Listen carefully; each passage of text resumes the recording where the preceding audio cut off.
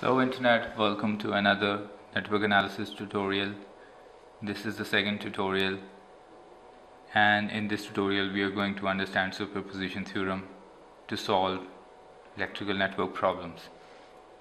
Superposition theorem is pretty sensible and is pretty logical and easy to understand because it says that if a number of voltage or current sources are acting simultaneously in a linear network, then the resultant current in any branch is the algebraic sum of the currents that would be produced in it when each source is acting alone in the network, replacing all the other sources, all the other independent sources by their internal resistances. So that was the statement of superposition theorem. We are going to discuss this, we are going to understand this in a simpler manner.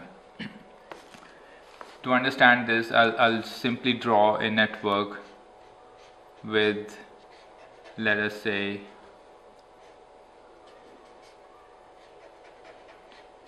two sources and the current in question is this. The current in the branch containing, let us say, 2 ohm resistor,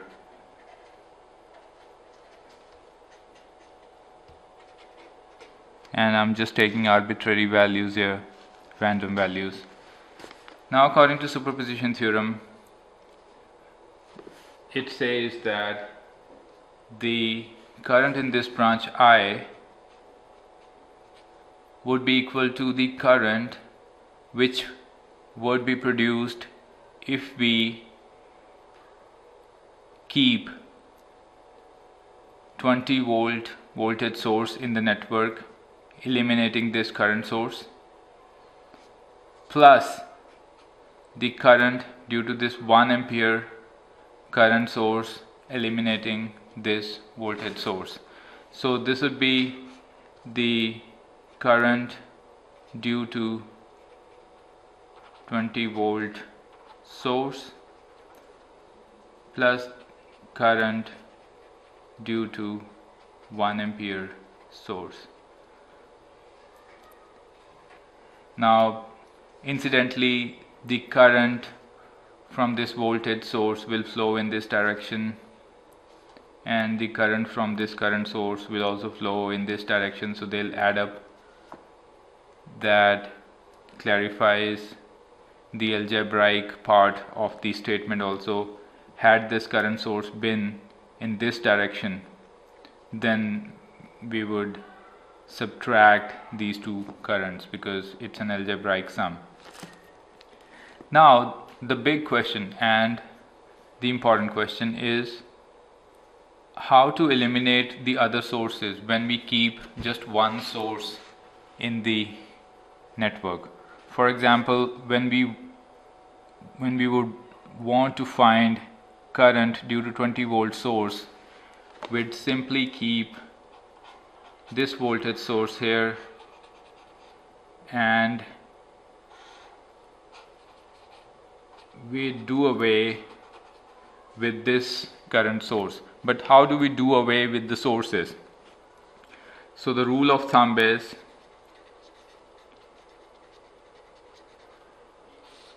all the independent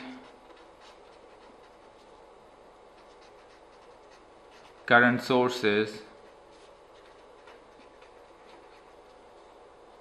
are open circuited and all the other independent voltage sources are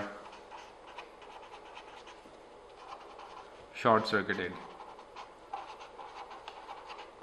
So when we'd keep this voltage source, we'd do away with this current source by keeping this open. So this would not make any sense also, and the current due to 20 volt source would be simply calculated as 20 upon 7, voltage upon resistance. So this part is done, and when we would want to keep this current source, we are going to short circuit the voltage source.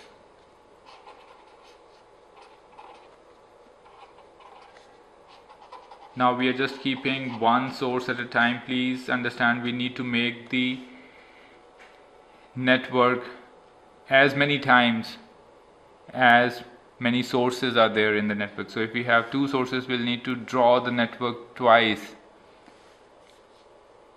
and this becomes the network for the current source present only, and the current due to this current source can be found out by the current division rule. So 1 ampere is flowing into this node. When it goes into this node, it becomes 1 is the total current into the other branch's resistance, and the sum of resistances in my branch and the other branch. I assume that you are aware of the current division rule which I have applied here. So the current becomes 5 upon 12. So we have found out this current also. We'll simply add these currents because they are in the same direction.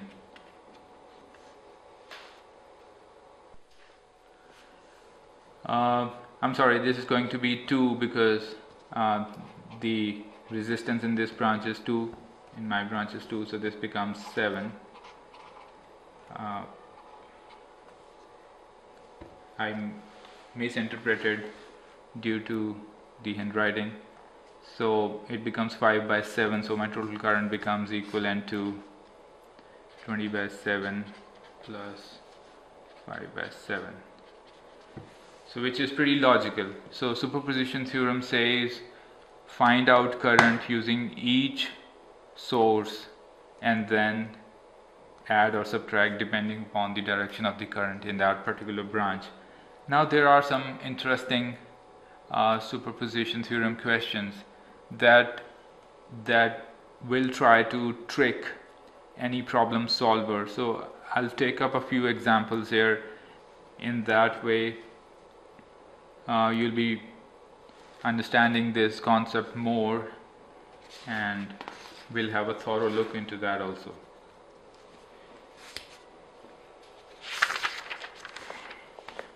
I have a question in hand here where this is not a random question, by the way.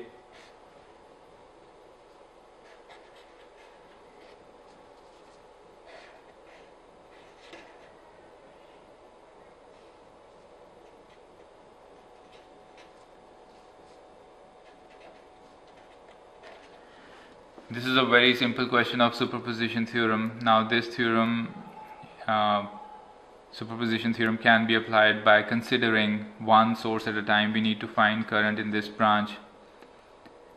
Now let's try and do this. When we consider the 10 volt source, we shall do away with the 1 ampere current source, and when we do that, we are only left with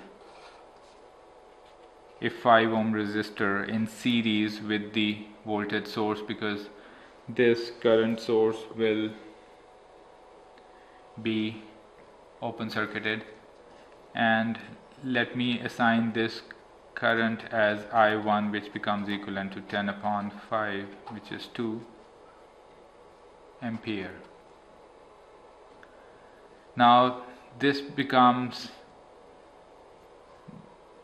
the part 1 of the question. In part 2 of the question, we are going to short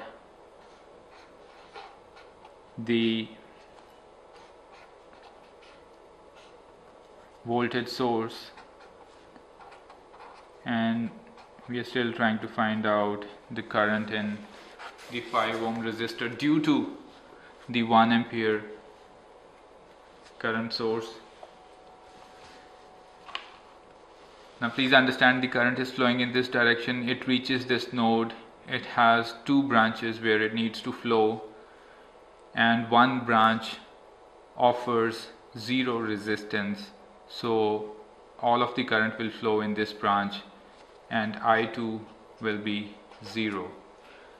So this is the tricky part, but even if you do it with the current division rule, it says I2 is equivalent to 1 ampere, which is the total current flowing into the node.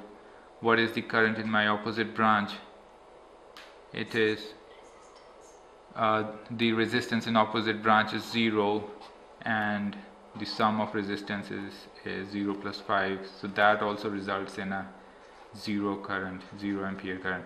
But whenever you see a shorted branch in parallel to the current source, you can simply remove the other branch, because that doesn't make sense, and my total current will be 2 ampere because of these 2 sources, because it's an algebraic sum. And I have another question here.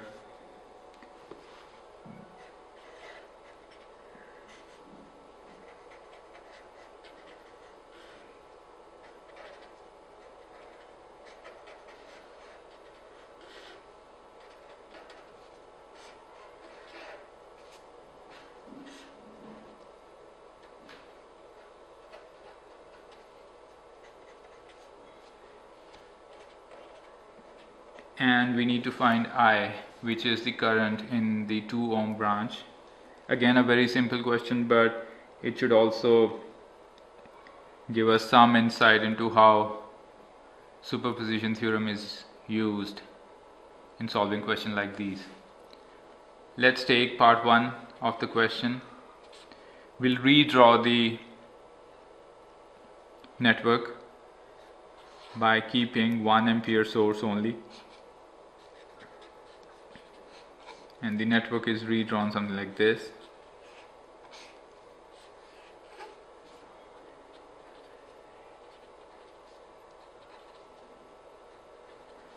Now here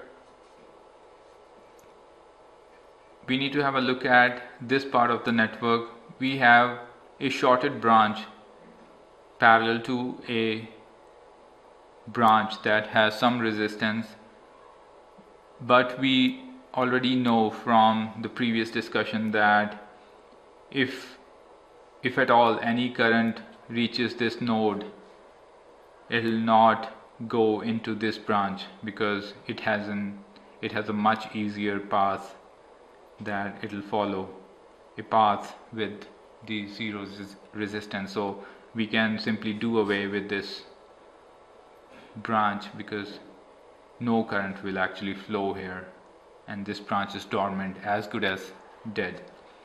So it becomes easier for us to now find out the current in this branch. This branch is only parallel to one other branch, which is 1 ohm branch, and 1 ampere current is flowing into this node.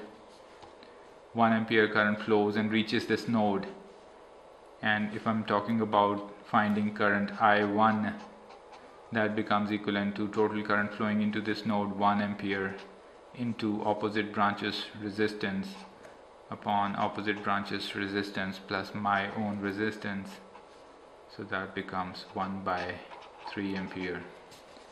Now the part 2 of the question would involve keeping this 1 volt voltage source and open circuiting this current source. So that will result in redrawing the network like this.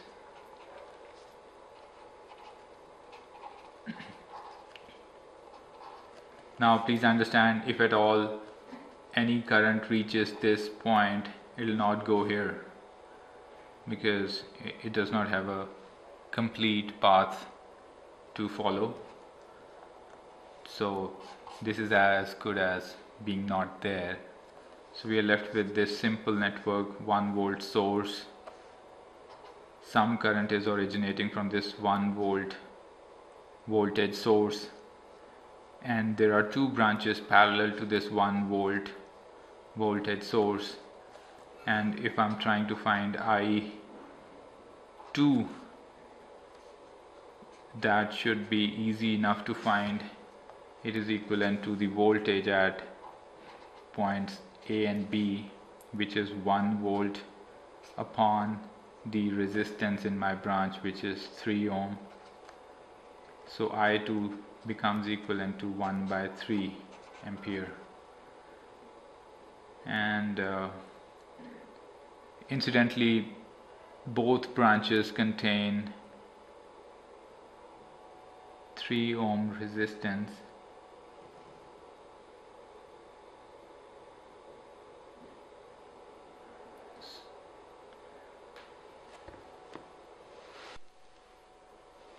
So both these branches will have 1 by 3 amperes of current, and which is good enough. But if we look at the direction of I1, it was flowing in the clockwise direction. I2 was flowing in anti-clockwise. So the total sum I becomes equivalent to I1 minus I2, which is 1 by 3 minus 1 by 3, which is equivalent to 0. So the resultant current I flowing in this 2 ohm resistor branch in this network containing 2 sources, 1 ampere source and a 1 volt source, is 0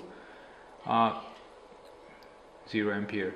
So that is how superposition theorem logically solves the problems with independent sources very easily.